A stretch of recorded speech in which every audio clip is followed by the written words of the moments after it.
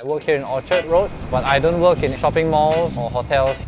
Hi, my name is Darren. This is where I work on a farm. When I tell people about a rooftop farm, they're like, Singapore got farm, or that I'm one of the hipsters that does a little bit of interesting herbs. And then they, oh, that's why you're so dark. 你赚多少钱? It's a very interesting question to ask whether it's a legit profession, because generally the misconception that people who do farming, they are uneducated, unrefined. But I used to be a physics teacher. Should I say also I used to be an English teacher? Every day there are regular tasks that you do for sure. So there's harvesting, planting, seeding, transplanting, and of course maintenance of the farm. Farmers have been around for 30, 40, 50 years, and a lot of what we do has been built upon their hard work. Instead of having separate plots of land, what we are doing is we are saying, hey, why can't farms exist in the city? In Orchard, we grow mostly basil and mint. Sometimes we have lettuces, bok choy.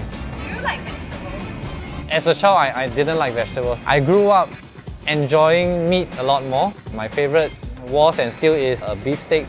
But once you've tasted fresh vegetables, then that's something that you realize actually that makes a big difference.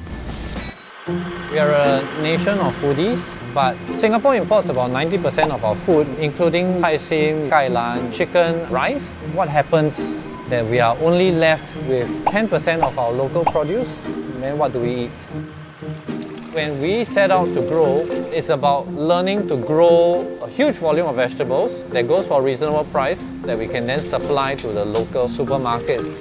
In our current generation, everybody believes that technology can solve everything. But it's not technology that solves things, it is people. It is people utilizing the technology as a tool that can make things easier, you can make things faster, you can make things better. Regardless of whether this person is using conventional farming or rooftop farming, at the heart of it, this person should be a farmer, which means that you still need to grow vegetables, you still need to grow food.